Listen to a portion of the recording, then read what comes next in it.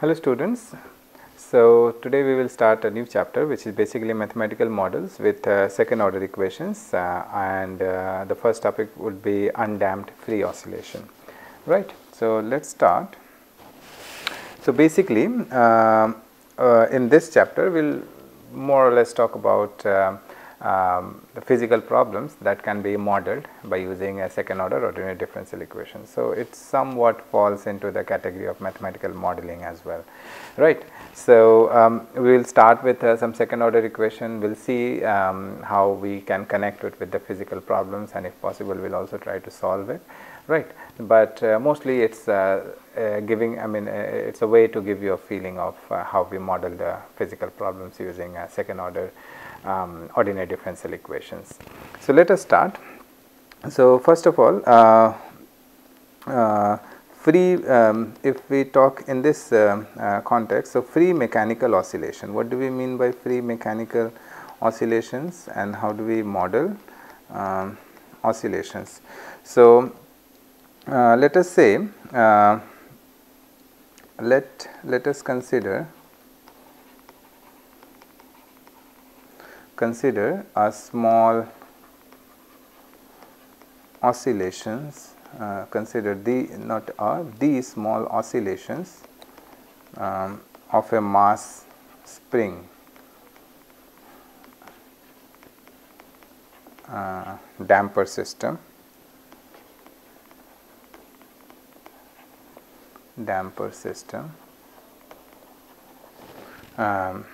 then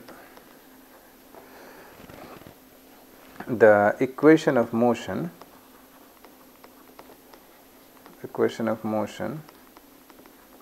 of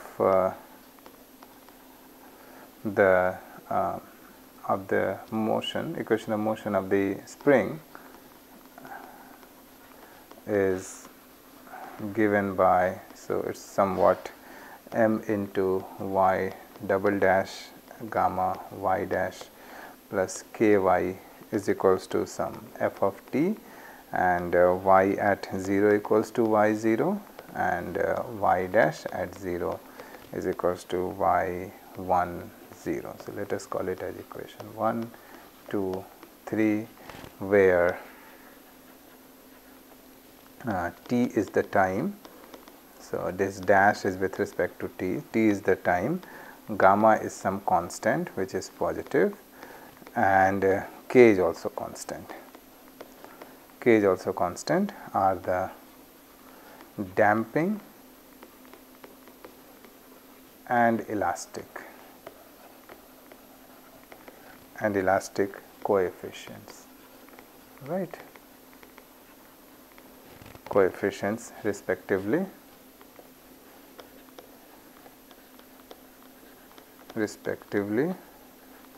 and m is the moving mass, and here f is the external or the driving force,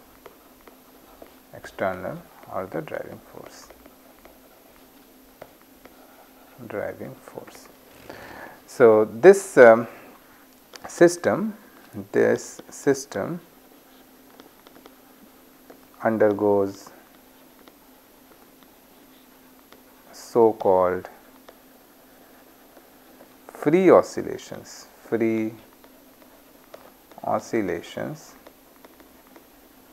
when f is equals to 0. That means when the external forces are 0, then we have the free oscillation. So basically you may have seen equations of this type in your physics, I believe, when you studied simple harmonic motion. So in case of simple harmonic motion also we more or less got the similar type of equation. It was a second order ordinary differential equation and subjected to some initial condition, and then you try to solve it by using our usual this auxiliary equation method, and from there we obtain the roots, and you see whether the roots are real, identical or complex, and then you write down the solution and all. But this is this motion of a spring, or this motion of a pendulum. They are I mean the equation of motion for them, it looks similar actually. So it's a second order ordinary differential equation, or sometimes harmonic oscillator and all that. So all of them falls into under the same category, and it is called as free oscillation when we have taken f is equals to 0. So this is a very standard equation, and you can find in any mechanics textbook, even in a differential equation textbook, right. All right. Now when do we call? So here gamma is the damping and k is the elastic coefficient. So gamma is basically the damping coefficient, and k is actually the, since you are dealing with a spring, so we have introduced this elastic coefficient. So that actually describes the elasticity of the spring. Now when do we call it an undamped free oscillation? Undamped free oscillations. Undamped free oscillation. So basically oscillations of this type occur. Oscillations of this type occur when gamma is 0. Obviously, when we are saying that undamped, that means there is no damping. So gamma has to be 0. So when gamma is 0, in which case the initial value problem, we can call it as IVP, initial value problem. This let us say 1 2 3 reduces to my double dot plus ky is equals to f of t, and we have initial condition y at 0 equals to y0 and y dash at 0 equals to y dash at 0 equals to y1 0. So now we have, let us say this is equation number 4, this is equation number 5, right.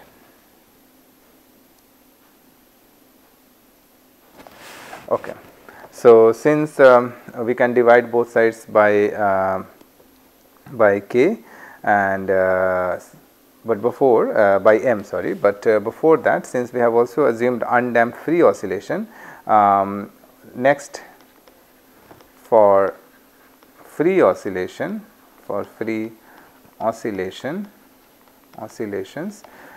f must also be 0, right. So if f is 0, so here this is also 0. So then in that case this will reduce to m y double dot plus k y is equals to 0. Let us call this as equation number 6, and y at 0 equals to 0 and y dash at 0 equals to y1 0 as equation number 7. Or since we are not changing, let's not worry about this equation. So we refer this one as equation number 5, which we had earlier, right. So this one, equation number 5 is as it is. So now from equation number 6, since k is elasticity coefficient, m is the mass, so k by m is positive. So we can write omega 0 square equals to k by m. So then 6 becomes y double dash plus omega 0 whole square y equals to 0. And from here, if you formulate that auxiliary equation, then you will end up getting roots as plus minus omega I, and from there we can write down the solution as yt equals to some a times e to cos of omega 0 t plus b times sine of omega 0 t, right, or C1 C2, that it does not matter. So this is equation number 7. So now if I use the initial condition, so by implementing initial conditions by implementing ICs, that means initial conditions in 5, we get A is equals to y0, because then we put t is equals to 0. So, sin 0 will be 0 and this will be 1. So, A is equals to y0, and then you take the derivative. So, this sin will become cos, this will become this cos will become sin, this sin will become cos, and therefore, our B will become y 10 by omega 0 y0. So, therefore, this is very simple to see, right. So, therefore, yt will become y0 A cos omega 0 t, and B will become y10 omega 0 y0 sin of omega 0 t. Now, from here the numbers are we getting any y0. So, here I calculated. So, if I do let us see, if I do y dash, then it will become minus of a sin of omega 0 t, and this will become plus b cos of omega 0 t into omega 0. So, when I substitute t is equals to 0, this one there should not be any y0 here, sorry. So, this will be free from y0. So, y10 by omega 0 sin of omega 0 t, and this a is not there. So, y0 into cos of omega 0 t, and the numbers omega 0 and t is equals to 2 pi by omega 0 are called the natural frequency, are called the natural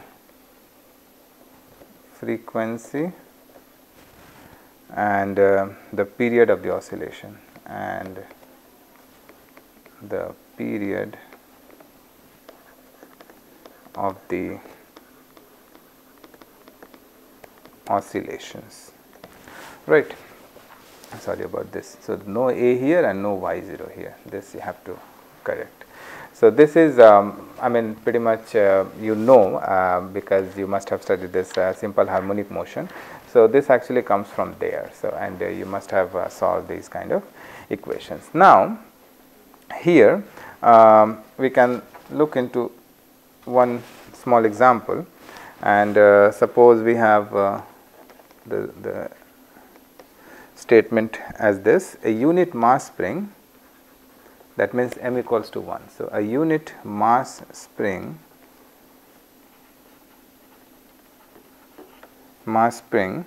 system with damping coefficient k, elasticity coefficient k equals to 4 and no external forces,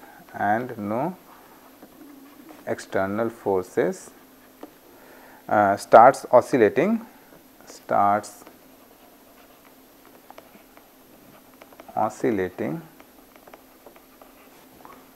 from the point 3 by root 2 with initial velocity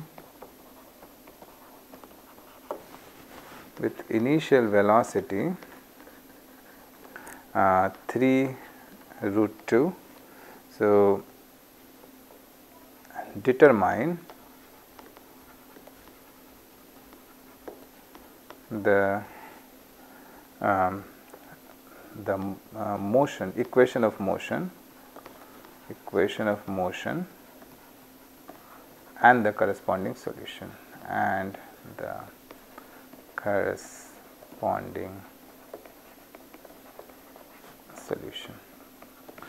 So, if you follow the terminology from the previous derivation or the equations that I have written, So there m is the mass of the that actually moving, and k is the elasticity coefficient, gamma is the damping coefficient, right, and f is the external force. So here it says no external force and unit mass. So m is 1 and f is 0. So the equation of motion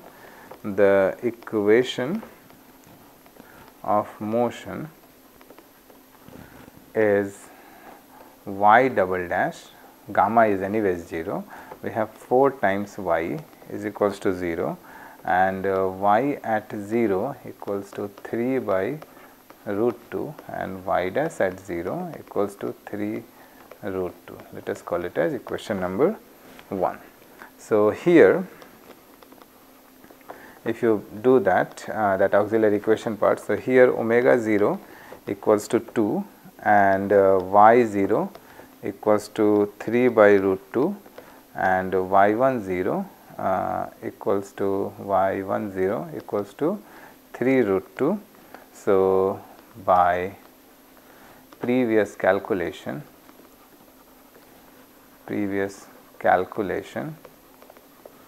our A will become 3, and so we have A is equals to y0. So A is equals to y0. So omega 0 is 2, right? So omega 0 is 2. We can write down the solution. First let us write down the solution. So for previous calculation, our yt will become A times cos 2t plus b times sin 2t, right. So now from here we will get, if I substitute t is equals to 0, so then in that case this will become A is equals to 3 by root 2, and to determine b I will just differentiate it. So y dash t is equals to minus of 2a sin 2t plus 2b cos 2t. So if I substitute t is equals to 0, then y dash 0, and that is 3 root 2 is equals to 2b cos 0. So b will become also 3 by root 2, right. Yes. So therefore the required solution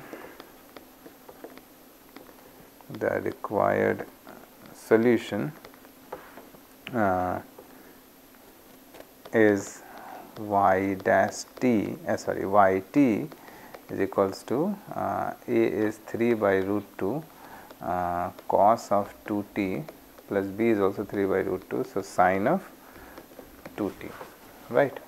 And I think if you put this root 2 inside, 3 1 by root 2 cos of 2t plus 1 by root 2 sin of 2t, and if I write, you may remember these formulas, cos of a minus b equals to cos a sin b minus sin a cos b and all that. So I also do not remember that formula at the moment, but that root 2 can be connected with cos pi by 4 and sin pi by 4 and their multiples. So you have to put accordingly, I do not know, this should be cos 7 pi by 4 or something like that, and this one will be also taken in such a way so that you can write it as 3 times cos of 2t minus some pi by 4, right. So then it is further in compact form, but up to here is also fine, right. So you can either bring it into that final form by guessing what cos and sin pi by 4 combination will be there, and you put it here, and that will be your required solution for this given equation. So this is an example of undamped free oscillation, right. So that can be about a pendulum or harmonic oscillator or this spring mass spring system and all that. So this is one such example that we can think of, and we will include some in your assignment also. There can be other examples, yeah, definitely. Now, instead of undamped, we may have damped also. That means that gamma is non-zero. So, if gamma is non-zero, then it will not bring much of a complexity, but it could lead to interesting solutions, right. So, damped free oscillations. So, damped but free, that means f is always 0. So, damped free oscillations. So, same equation, the first one that we wrote, and there our gamma is non-zero.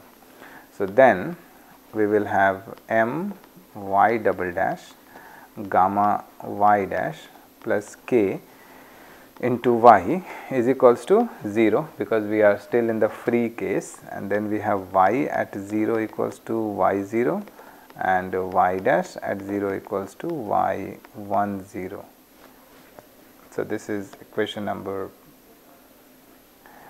I don't know, I lost the track, so I will call it as 1 and 2. So, introducing the damping ratio. So, now we will introduce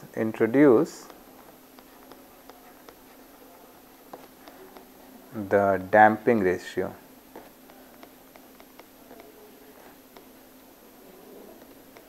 The damping ratio zeta by zeta equals to gamma by 2 m omega 0. So, that is gamma by 2 m square root of k by m. So, this is gamma by 2 square root of m k, which is positive. Now, we divide both sides of 1 by m, then y double dash plus gamma by m y dash plus k by m y is equals to 0, and this can be further written as y double dash plus 2 zeta m y dash plus omega 0 square into y is equals to 0, right. So, since now we have a system of a second order ordinary differential equation, not a system, basically a second order ordinary differential equation, and therefore, here let us call it as equation number 3. We can determine the characteristics, right. So, there for second order ODE we can write down the equations of the characteristics. So, the characteristics equation, the characteristics equations or roots are R1 is equals to omega minus of zeta plus zeta square minus 1, and R2 is equals to omega 0 minus of zeta minus zeta square minus 1. So, these are the characteristics roots, and then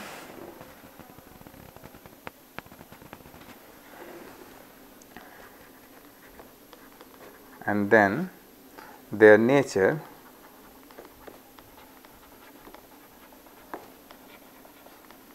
depends on the sign of square root of not square root, but the sign of zeta square minus 1. And if you write down the auxiliary equation, and so here basically characteristics roots, or basically when you write down the auxiliary equation, that m square e to the y is equals to e to the power mx is the trial solution. From there we form the auxiliary equation, then we get the characteristics, and from characteristics we write down the characteristic solution or the general solution, right. So, here when you determine the characteristics, it will come out as R1 is equals to omega times minus of zeta plus minus square root of zeta square minus 1. So, now the characteristics of the root, that means whether the root is positive or negative or complex, basically whether it is complex or not, that depends upon the property of zeta square minus 1. So, here depending upon the sign of zeta square minus 1, we can say that the roots are real or complex. So, first of all, if zeta is positive, greater than 1, if zeta is greater than 1, then R1 and R2, then R1 and R2 are real and distinct, obviously are real and distinct, which means the general solution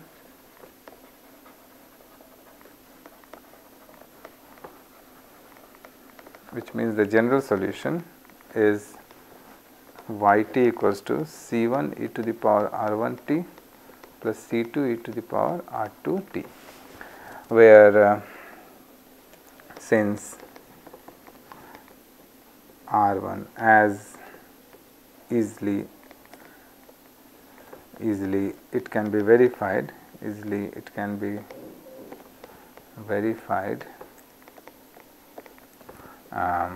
R1 plus R2 is equals to minus of 2 zeta W0 omega 0, which is less than 0, and R1 into R2 is equals to omega 0 whole square, which is positive. So, from the quadratic equation rules, both the roots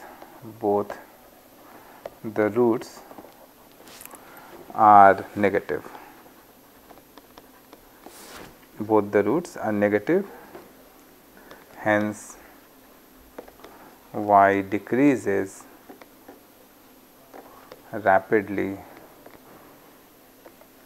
to 0 regardless of the values of C1 and C2, regardless of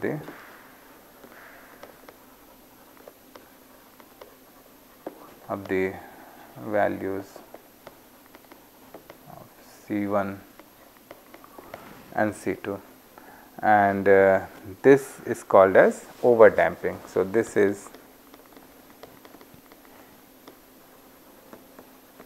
called as over damping, right.